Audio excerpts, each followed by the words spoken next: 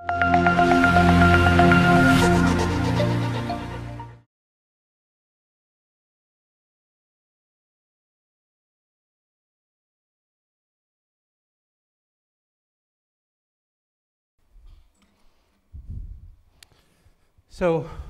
good morning, everyone.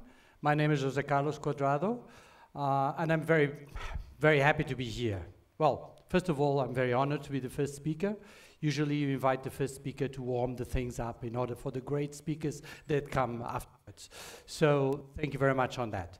So today, I would like to talk a little bit about shaping the future, how the innovative leadership and vision can change the world for the next generations. A word of notice, I did this presentation, but I have a co-pilot. I have an artificial intelligence engine that helped me make reality part of what I've just presented. Thank you very much. Now I can see you. It's much nicer. Anyway, so first of all, let's have a look at the engineering of the future.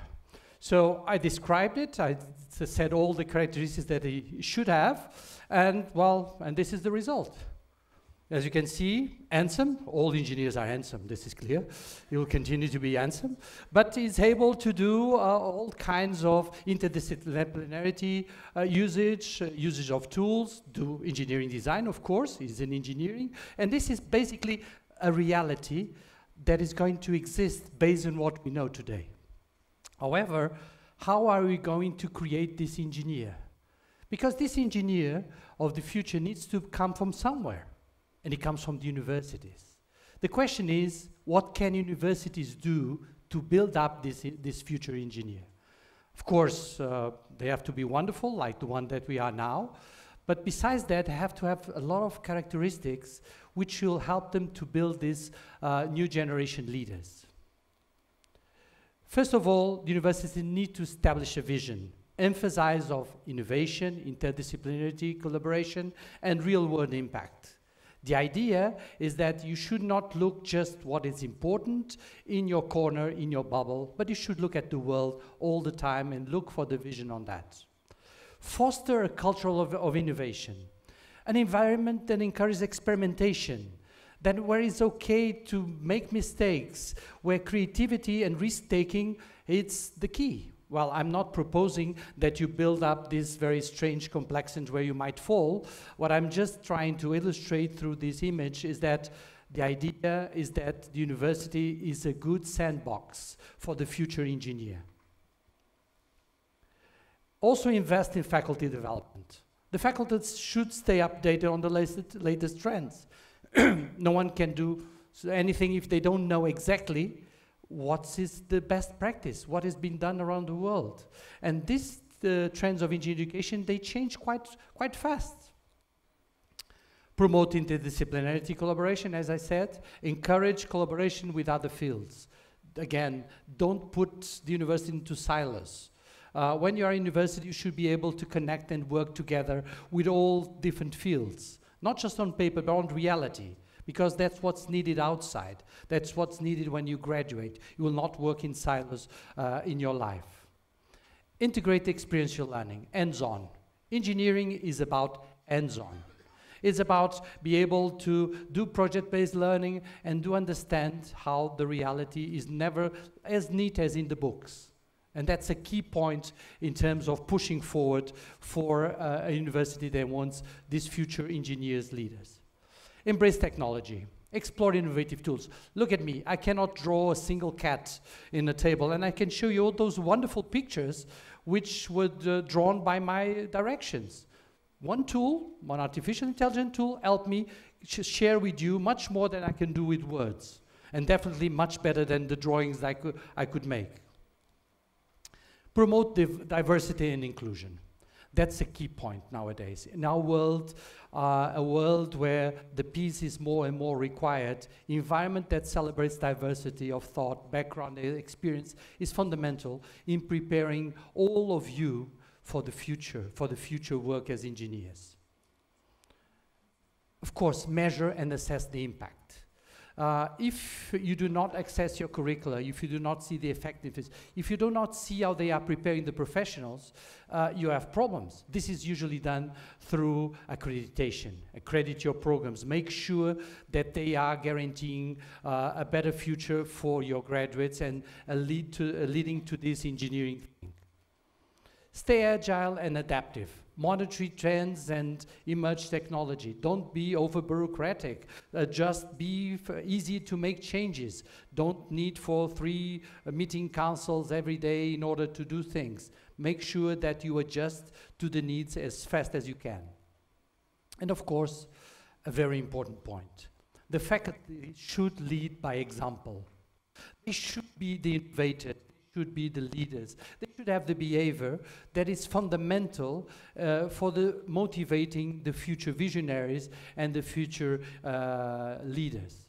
If your teacher is not a leader, it's very hard for you to really adjust to this and to be motivated on that side. So now the key question: how are your professors? I'm taking a moment's pause so you can think about it. Please do not answer, okay? Well, some of them for sure are old school. They are just like, well, they are just like they were taught. That's what they've seen. If this looks like someone of your colleagues or your teachers, don't mention it, please. This is artificial intelligence generated. It is not supposed to mean anyone. But the idea is, those are the teachers who teach as they were taught. Basically, they have no new concept, and they think that the way as the world is today is the way when they were before. But then you also have those teachers which are the advanced ones, those like that. Those that look at all the gadgets and they try to build up your classroom as a very interactive kind of thing and using all the elements. And all of this ask you again the question, which one of them should be your teacher? Which one of them should have the characteristics that you need? Are they the ones that you need? They can be good, they can be bad. Again, regardless of the environment and the experience, there are good teachers and bad teachers everywhere. Good professors and bad professors. The question is, are they engineering educators? And that's the concept I'm trying to bring today to you. The concept that an engineer educator is not just a professor. Is someone that regardless of their domain of expertise knows and is aware of all the transversal needs of the world. Ethical considerations in public safety, supply chain vulnerabilities, sustainability and environmental impact, globalization and workforce diversity, infrastructure resilience, understand healthcare innovations, rapid technological advancements, access to clean water, cybersecurity and data privacy, and energy transition. All these are very good buzzwords. You hear them all the time. What is so special about this? Well, the special element is that these are no longer specific topics. These are transversal to all the domains, to all the engineering disciplines.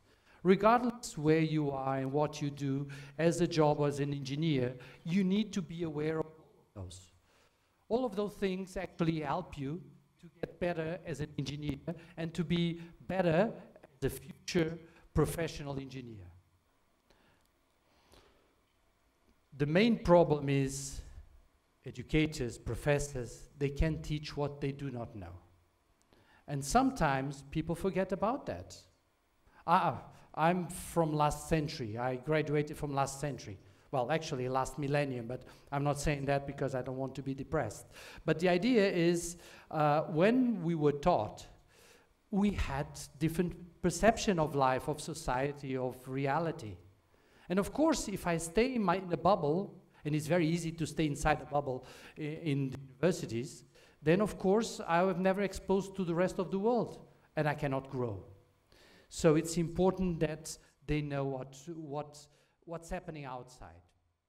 A group of leading organizations around the world created the concept of engineering educator registry under the United Nations.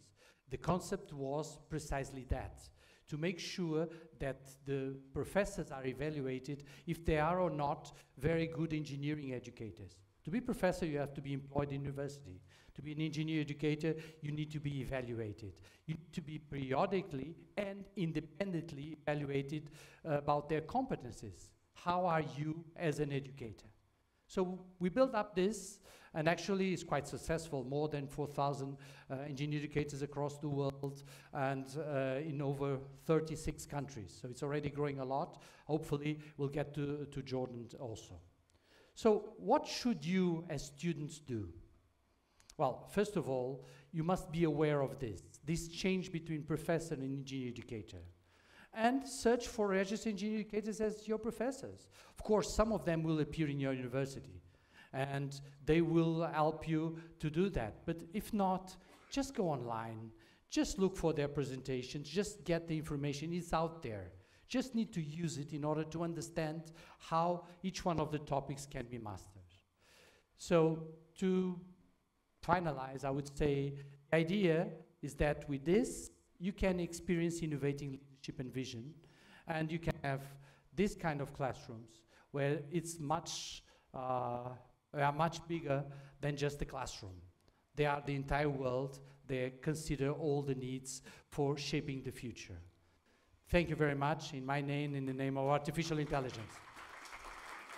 Thank you. If you want to know more, well, just use, as everyone do, just scan the QR code.